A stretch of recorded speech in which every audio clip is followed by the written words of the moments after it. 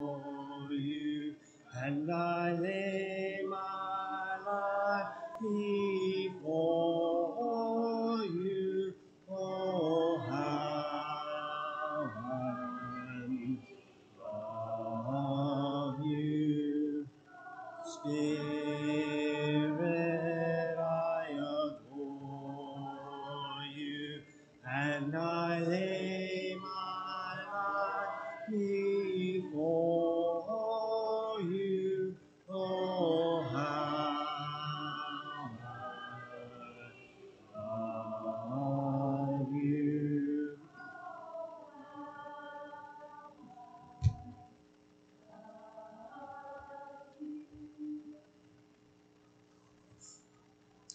Before we have our opening prayer, we'll sing Precious Hymns.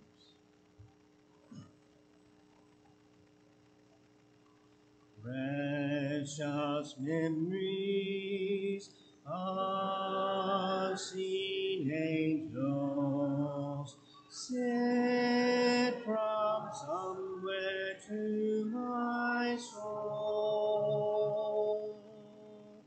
How they linger ever near me, and the sacred past unfold.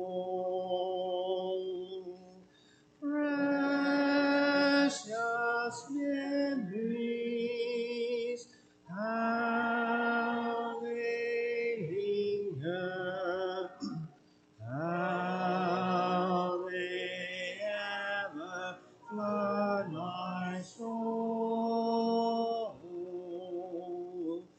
In the stillness of the midnight, precious sacred scenes unfold.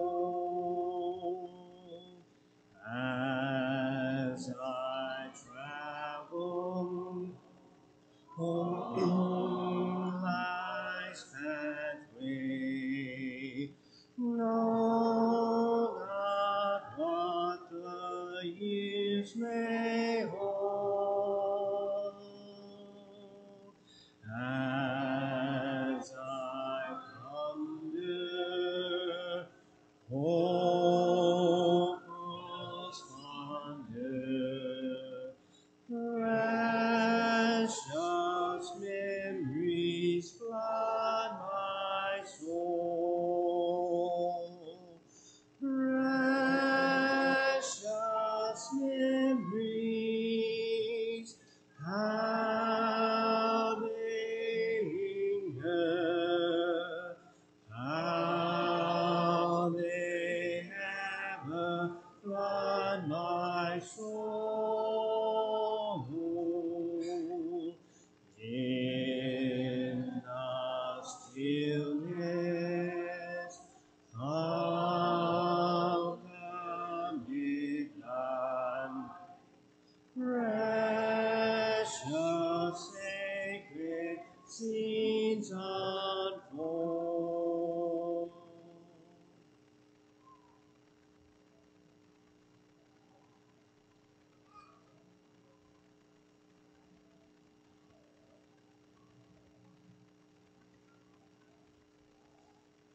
Let us bow. Dear Father in heaven, we're so thankful for this first day of the week, this new opportunity that you've given us this morning to come and worship you, the only true and living God. Father, we're so thankful for the church here at East Main. We're thankful for all the good works that we do. Father, we ask you to be with our area-wide youth meeting this morning and this afternoon, Father, that much good will come from it. And Father, we ask you to be with Barry as he brings us the lesson of God. It's in your Son's name we pray. Amen.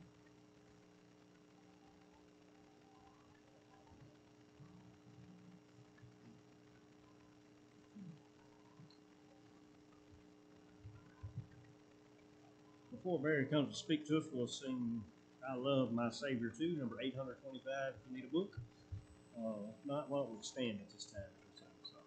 First and last verse.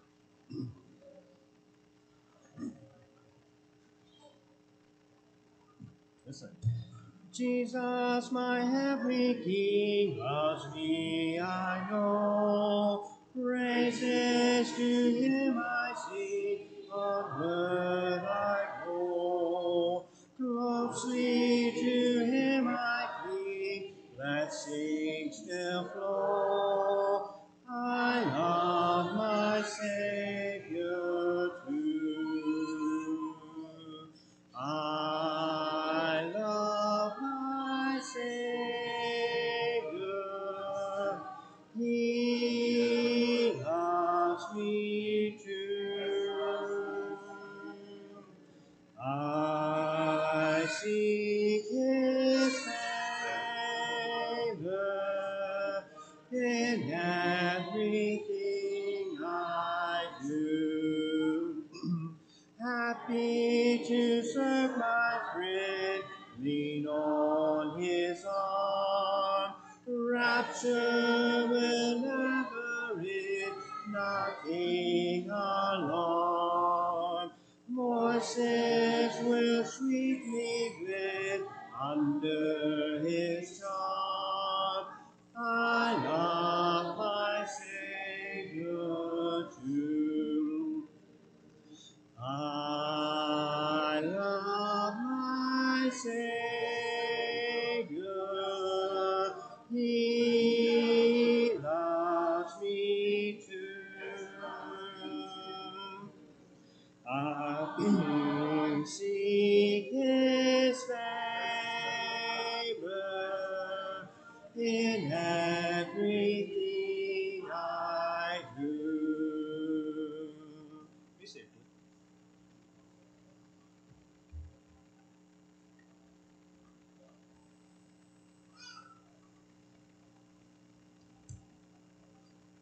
You would open your Bibles to Genesis chapter 1. Genesis chapter 1.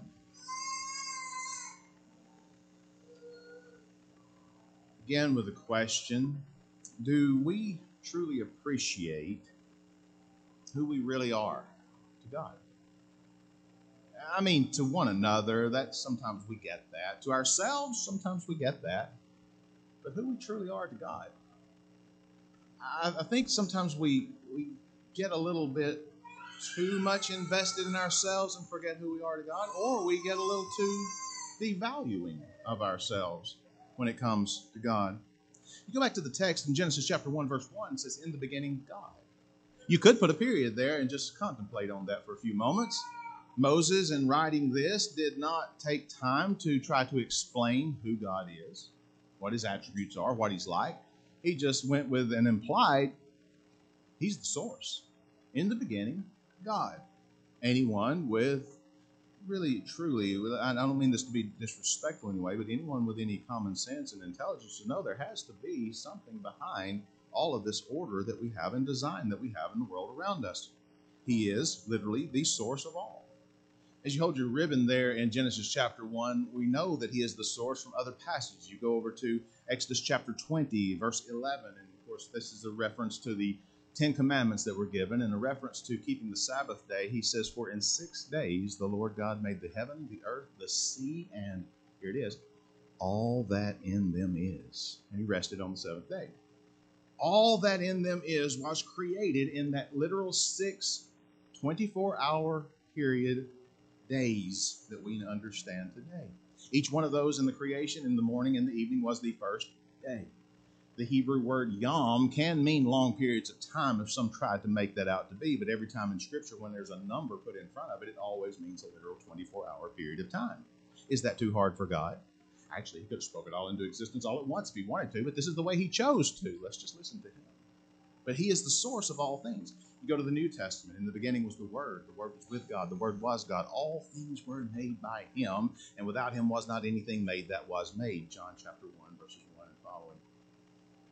He is the source. And if he is the source, then that begs the question, do we respect him as such? When you say God, what do you hear? That phrase has become so flippant that anything and everything can reference someone spouting off, "Oh my God." That That's not the way this is supposed to be. That shows a lack of respect for who he really is. One of those commandments under the Old Testament was not to take the Lord's name in vain, not to use it flippantly in such a way. But thinking about this idea of who we really are, I came across this quote from a Christine Marie. She's a PhD, is on psychology today. She's quoting from a German philosopher. The German philosopher's name was Immanuel Kant. She said he's considered to be the father of the modern concept of dignity. Think about that, the modern concept of dignity. He argued that all human beings have equal intrinsic worth and inherently deserve to be treated with dignity. Kant explained that to treat people with dignity, they should never be used as a means to an end. I like that. I think there's some weight to that statement. And though that quote is well worth reading and contemplating, someone said that much earlier, didn't they? In essence, who did? Moses did in our text. Go back with me now to Genesis chapter 1, and let's start with verse 26. Genesis 1:26, and we'll read through verse 28. And God said, "Let us make man in our image, after our likeness, and let them have dominion over the fish of the sea, and over the fowl of the air, and over the cattle, and over all the earth, and over every creeping thing that creepeth upon the earth." So God created man in his own image. In the image of God created he him, male and female created he them. And God blessed them, and God said unto them, "Be fruitful, and multiply, and replenish the earth, and subdue it, and have dominion over the fish of the sea, over the fowl of the air, and over every living thing that moveth upon the earth." So Mr. Kant, in his quote of giving dignity and showing dignity and not using people as a means to an end, but seeing them, he would go on to say, seeing them as the end themselves. I don't quite agree with that, but understanding who they are and appreciating who they are, they're created in the image of God, just like me. Each one of us. We have had and will continue to have in our society and in our world a plague of something called low, and you could probably continue that, couldn't you? Self-esteem. It's caused people to do things they didn't really want to do to impress people who really don't care. Low self-esteem. What is God saying? You're made in the image of Him. And so as we look at this, when God made man, we first note that we were made in the image of God. That's the first part of verse 26. God, in the plural sense of this conversation that they're having with the Holy Spirit, the Father, the Word, they're having this conversation. We're going to create in our image. Let us make man in our image and after our likeness. To do so, it sets us apart from all other creation that was made within that 6-day period that we talk about of creation. We are set apart. We are different. We are not just a little higher than or an advanced evolution of. We are the crown creation of God. Thus, we have intrinsic value. Each one of us. Every one of us. Having said that, one author says, so being created in the image of God means that all human life has the thumbprint of God on them, so that every life is sacred. Hear this, even the malformed one. Every life is sacred, even the malformed one. We have culture, we have society that has, and it's not anything new, mind you, that if you can know that the child's going to have some problem, just what? Get rid of it. They totally devalue the intrinsic value that God's thumbprint has placed upon that child, even in the womb. We devalue life because we've set ourselves up to be God in many cases. But we were made in the image of God. Another author says, we are not told that man was made in the image of angels. No. Nor are we told that the angels were made in the image of God. But we were told that man was made in the image of God. So look at that. Sets us apart even from the angels. Angels are definitely created beings. All things were made by God. There was not anything made that wasn't made. Angels were created beings. And brothers and sisters, hear me now, we're not going to become angels one day. That's not biblical. That never was biblical. And hear me on this, we don't want to be angels either. Why?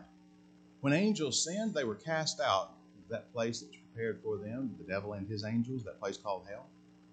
But Jesus has prepared a place for us. A place that he refers to as many rooms, many mansions. A place where we can be with him. Jesus, friends, did not come to this earth to die for angels. He came to this earth to be a sacrifice for you and for me. There was no sacrifice, never will be a sacrifice for the angels that sinned. They were just cast out. So therefore, why would we want to be even thinking of ourselves as becoming angels one day? You saw it in a movie one day, maybe. I don't know. But that's not reality. Another author says the assertion that man is made in God's image shows that each man has true dignity and worth. Stop there for a moment.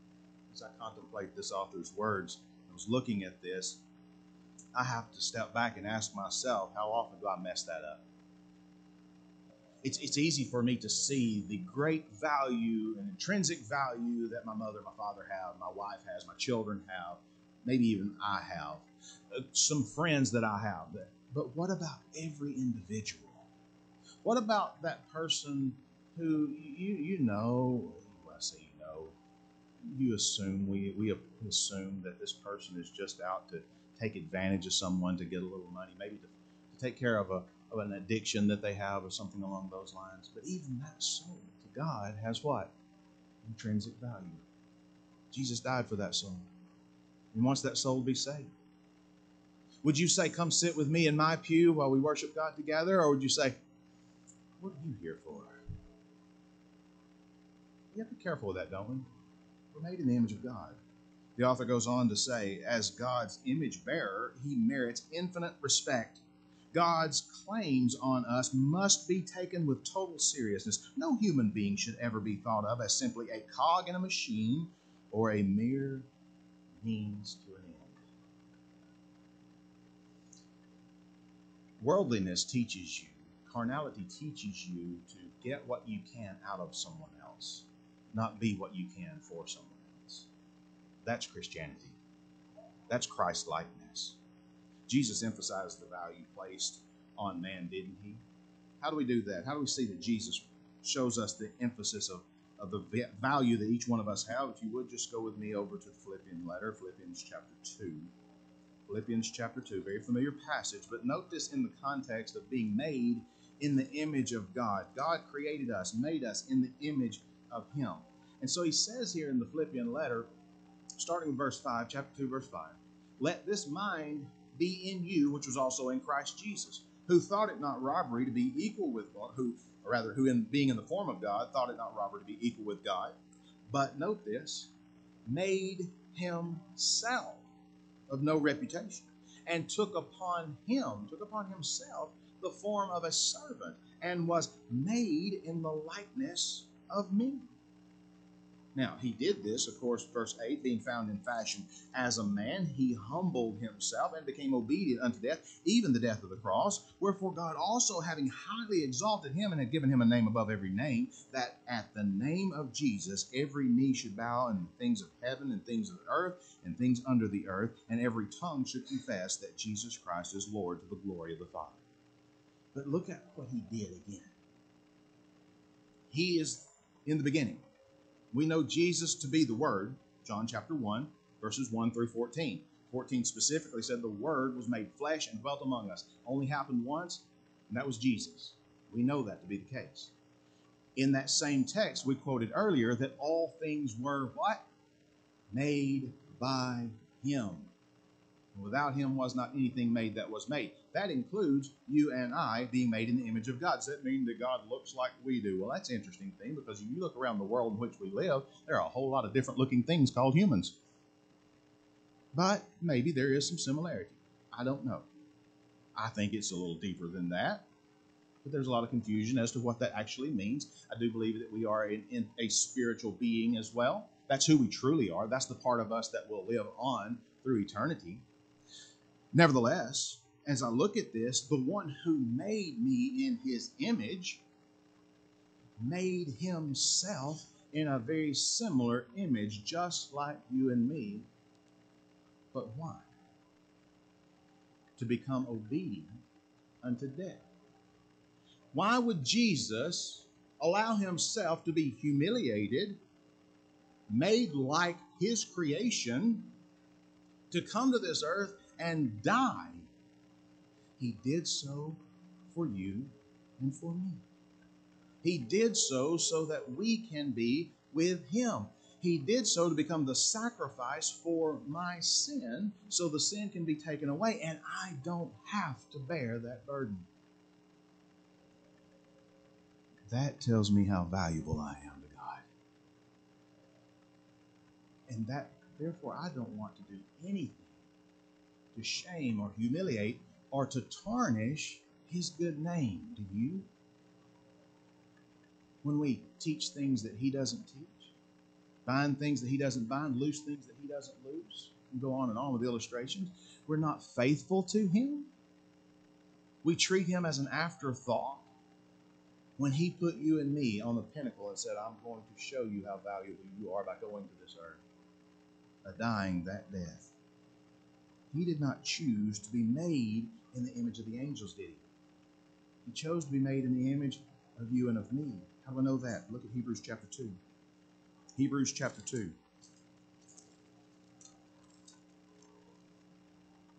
Hebrews 2, starting with verse 5. For unto the angels hath he not put in subjection the world to come whereof we speak. He didn't put the angels in that position. He never had that power and that position given to the angels. It wasn't set apart for them. But in a certain place, verse 6, testifying, saying, What is man that thou art mindful of him? Psalm chapter 8, verse 5. What is man that thou art mindful of him? Think about that. What are we? What are we that this infinite being, God, would take time to stop and consider me? Or the Son of Man, that thou visitest him. The Son of Man, this creation of, that he's going to come and walk alongside us. Why would you take some elaborate leader and king of some nation, sovereign nation in this world, and he wouldn't belittle himself to be seen among the peasants. But Jesus did. The King of Kings and Lord of Lords, emphasizing to you and to me, he was not made in the image of these angels. No, verse 7 says, Thou madest him a little lower than the angels, for thou crownest him with glory and honor, and didst set him over the works of thy hands, and hast put all things in subjection under his feet. For in that he hath put all in subjection under him, he left nothing that is not put under him. But now we see, not yet all things put under him, but we see Jesus, who was made a little lower than the angels for the suffering of death. That's how he was made lower than the angels, not because he's walking among us here on this earth and it's an elevation type thing. No, he's lower than the angels because he suffered death. Angels don't die. Angels don't die. They can be separated from God, but they don't die. He chose to robe himself in flesh, became obedient, tasting death. What does he say? For every man. Verse 9. And so, yes, he didn't choose to be made in the image of angels. He took upon himself flesh in order that he might die for us. Now look at verse 10. For it became him, for whom are all things, and by whom are all things, in bringing many sons unto glory, to make the captain of their salvation perfect or complete through suffering. He is the captain of our salvation. He is the source of our salvation. He is the author and finisher of our faith. He shows us great value that we have. Now, we cannot be separated from that image which God has given to us, being created in his image. We will always be in the image of God. That does not mean that we cannot be separated from his presence and his blessings. And that will happen for those who are unfaithful. How do we know that? We know that from Scripture, Isaiah 59, 1 and 2. God's chosen people, the people that he handpicked out of all the races and nations of the world, he said of this nation, because of the covenant he made with Abraham, Genesis chapter 12, these are my people. What did he say? He said to them, Isaiah 59, 1 and 2, Behold, the Lord's hand is not shortened that it cannot save, neither his ear heavy that it cannot hear. But your Israelites, God's chosen people, the separated ones, your iniquities have separated between you and your God. Your sins have hid his face that he will not hear. See, as we look to the New Testament, 1 Peter chapter 3 and verse 12, The Lord's face is against them that do evil. I don't like the sound of that, but it's a reality that I must face. If in evil, evil needs to be defined biblically, not personally, not culturally. Evil needs to be defined biblically. What does God call evil? You know the number one thing specifically that God calls evil in the New Testament? False teaching. It's evil deeds. And his face is against them that do such. There are multiple reasons why we should long to live up to the image that God has set forth for us and put before us. But the ultimate one is that of love. 1 Corinthians 13:13. Now abides faith, hope, love. The greatest of these is love. You also see that same idea as you look to John chapter 14 and verse 15. If you love me, what does he say? Keep my commandments. 1 John chapter 4 verse 19 as well. Why do we love him? You may not know the reference, and even if I've mentioned it, but we know the end of that statement. We love him because, church, he first loved us. And that love for us was manifest, and that he came to this earth to show your value, not to live in sin and carnality and fleshly worldliness, but to live a faithful, devoted life to him. Here's the hard one. Oh, this one hits Barry right between the eyes. The self-denying life for him. Don't say you love the Lord until you're willing to truly deny your likes, your desires for the world. He shows us what love really looks like. John chapter 15, verses 13 and 14. Greater love is no man than this, that a man lay down his life for his friends. You are my friends. What? If you do whatsoever I command you. And why would he ask that of us? Because look at what he did for you and for me. Look at the gifts and the blessings of just ultimately being created in his image. Not said of any other creation. And there's some majestic creatures that God has made in this world around us, aren't there? Some that they're awe-inspiring just to see the mass that they have and their size. The great blue whale, the elephant, or the beauty of some of those large cats. Vicious as they are, beautiful. Some of God's creations. Mountains and mountain ranges. You may like what the beach and the ocean and how beautiful it is. Both can be treacherous. There's still beauty in them. But again, Jesus died for me.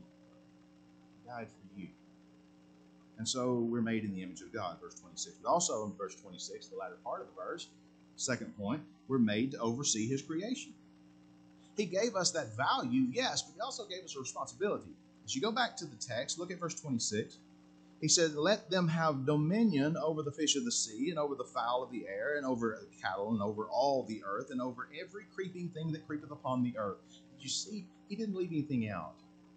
All of this. Now, God has made man to have dominion before he created man. He didn't create and say, I think I need somebody to watch over this and take care of this. He had a plan for that in the first place. And as we look at that, Kyle in his commentary says, God determined to give to the man about to be created in his likeness the supremacy not only over the animal world, but over the earth itself. And this agrees with the blessing in verse 28, where the newly created man is exhorted to replenish the earth and to subdue it, to bring it under control. There's a level in which we can't do that. I understand. There's a level in which that's beyond our capabilities. You can't step out in the middle of a tornado and say, stop. And that tornado is going to listen to you. And if you try it, at least let us get a video so people can remember you. It's not going to work. But I think back to some of those great creatures that we were talking about earlier and how they've been made to do man's bidding. I have said this in something as simple as riding a horse. A horse is a magnificent creature, isn't it? Beautiful creature. And has been tied to work and to progress throughout the years, even war. And you go back in the Old Testament, the nations that had chariots of iron, they were afraid of those nations that had chariots of iron. Well, you know those chariots didn't pull themselves. They had horses involved in that. But you know as well as I do that you take the average 1,500 to 2,000 pound horse, if that creature had the intelligence, at least half the intelligence of a human being, you would never ride them nor subdue them. Right? The man has gotten them to do many things. And we can go on and on with that illustration, but you've heard maybe in our culture the term Mother Earth. You heard that? Have you ever actually looked into what that comes from, what that means, that idea behind that Mother Earth? I did, and this is what I came across. The term Mother Earth comes from the idea that the earth is considered as the source of all its living beings and inanimate things. That's very ungodly. That's not a term that we should be embracing. Not to say that we should disrespect creation, the earth. But the earth is not the source. That's evolution. That's humanism gone to seed.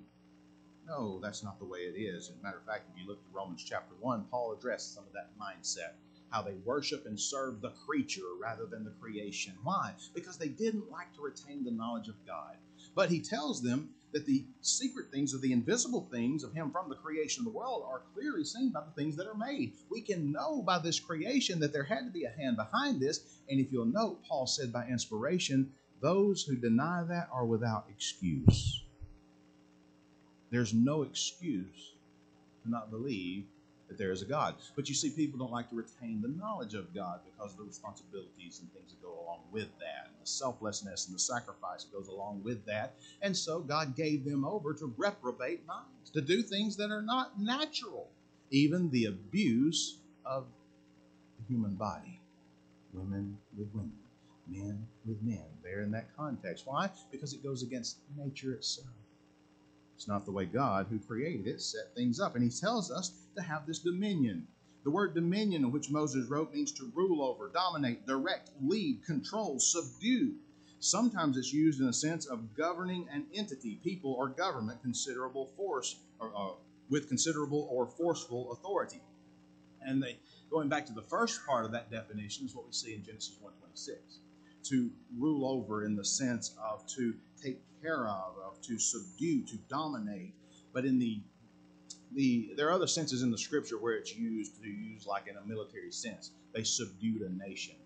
They dominated over this nation, or they had this dominion over another nation. Genesis 1:26 and 28, Isaiah 14:2 and 6, if you want to look at those. But this continues with the idea that we need to grasp in looking at this. Because we tend to elevate ourselves too much or devalue ourselves too much. Let's get a balanced approach. God is saying in this that we are to be stewards with what he's given us. Now, how do I know that? Look at Genesis 2:15. Genesis chapter 2 and verse 15. The Garden of Eden has been created. Adam has been put there. But look at what he says in verse 15. And the Lord God took the man and put him into the Garden of Eden to dress it and to keep it. To what? To dress it and to keep it. What does that tell you? He had responsibility. Here's your stewardship. Adam, I'm putting you in this paradise. And that's literally what it was. But you have to take care of this. You have to use this correctly. We know, of course, man didn't. But stewardship is definitely implied. Proverbs chapter 12 and verse 10 says, a wise man considers his animal. What does that mean? If you're working that mule or that ox, then we don't do that anymore. We drive a tractor most of the time now. But if you were working back in the day with an animal of that nature, you would take care of that animal, wouldn't you? You don't muzzle the ox that treads the corn. You feed them. You care for them. Why? Because that animal's helping take care of you. A wise person does that. He'd be a good steward in this. Ephesians chapter 4 and verse 28 as well. And 1 Corinthians 4 and verse 2. 1 Corinthians 4:2 says that stewards must be found faithful. A steward must be found faithful. What is a steward? It's someone who's been entrusted with something that belongs to someone else. And that's exactly what we are. We've been given this world on which to live by a God who wants us to take care of it, subdue it. Our dominion is a gift, but it also shows something. The fact that this dominion that he puts upon us, this opportunity for this responsibility he puts upon us, it shows that we have, are you ready for it? Ability. We can do this. He would not ask it if we couldn't. And another commentary says those capabilities, or capacities rather, of right thinking, right willing, right acting, or of knowledge, holiness, and righteousness in which man resembles God, qualify him for dominion and constitute him Lord over all creation that are destitute of intellectual and moral endowments. The creation around us is destitute of those things. Those little animals, those pets that we sometimes have, they can do some amazing things and make you think that they're actually really in tune with you and they understand exactly and they're reasoning out. No, they're instinct. They are practicing instinct. God gave this to man, not to those animals. I don't mean no disrespect in that. That's just a reality. Hence, he says, whenever man enters, he makes his sway to be felt.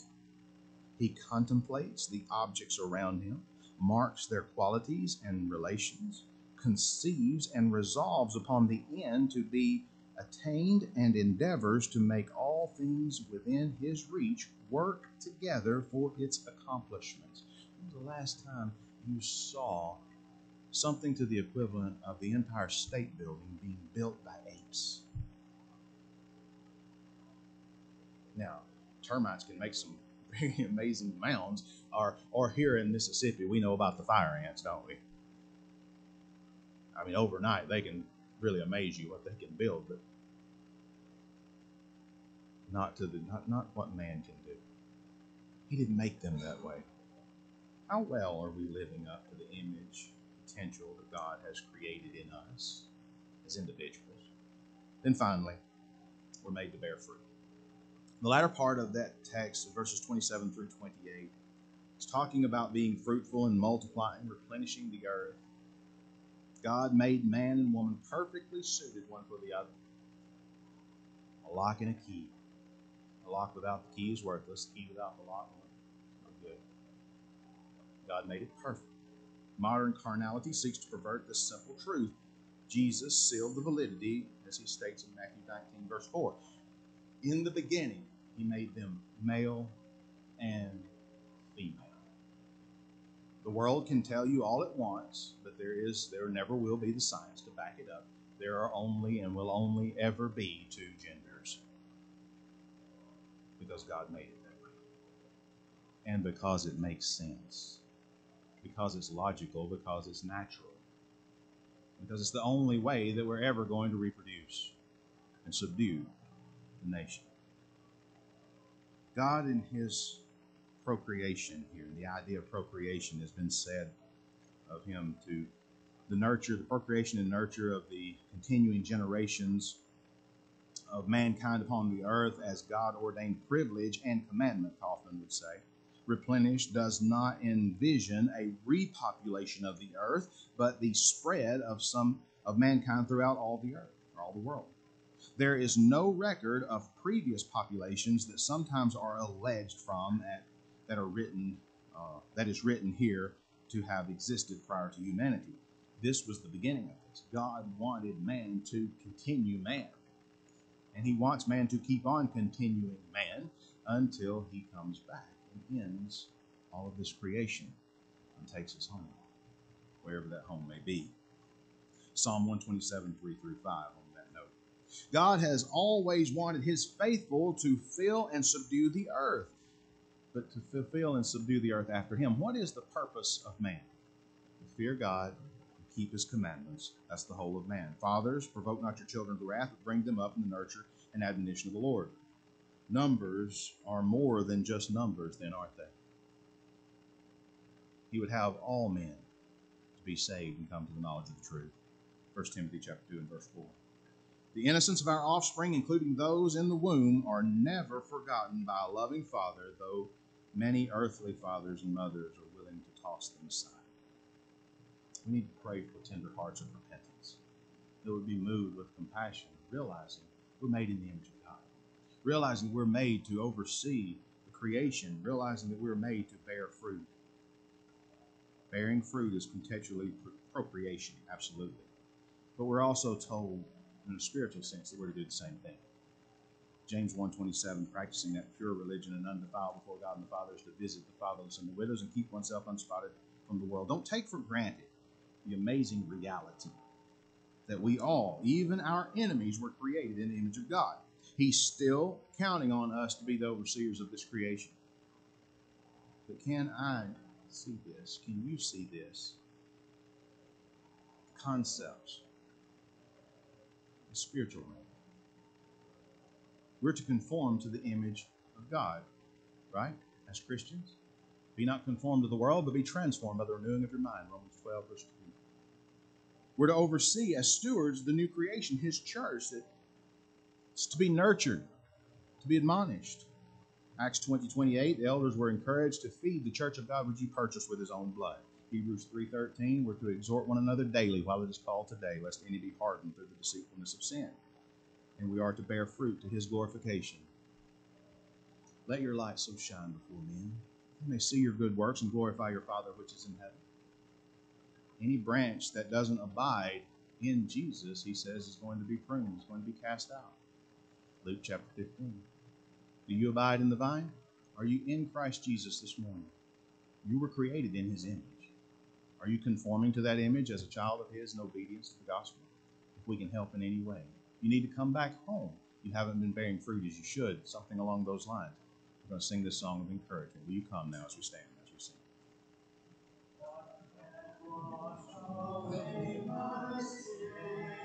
Nothing but the blood of Jesus. What can make me whole again? Nothing but the blood of Jesus. Oh, precious is the flow that makes me white as snow.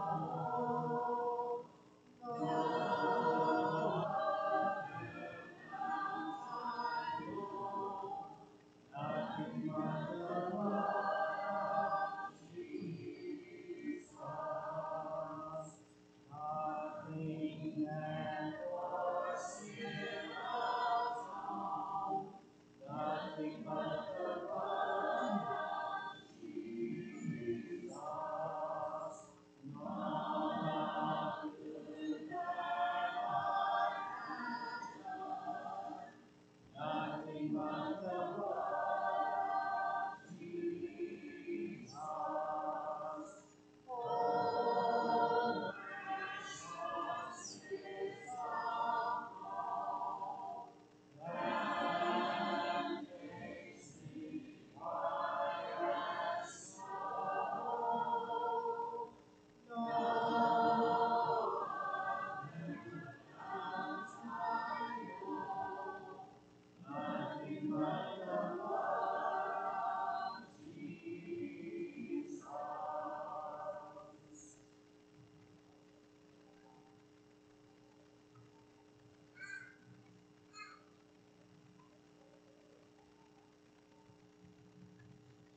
We had a really good worship today. Appreciate all of you being here.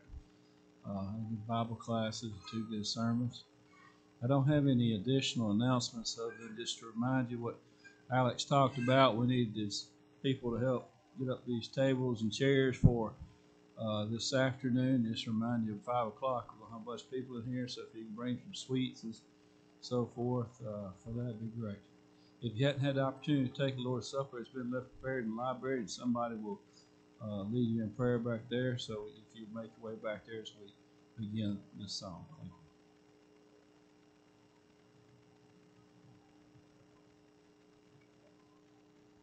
Before we're dismissed in prayer, we'll sing one verse of Pure in Heart. purer in heart, O God, help me to be. May I devote my life wholly to Thee. What shall I wayward deed? Guide me with counsel sweet, purer in heart. Help me to be.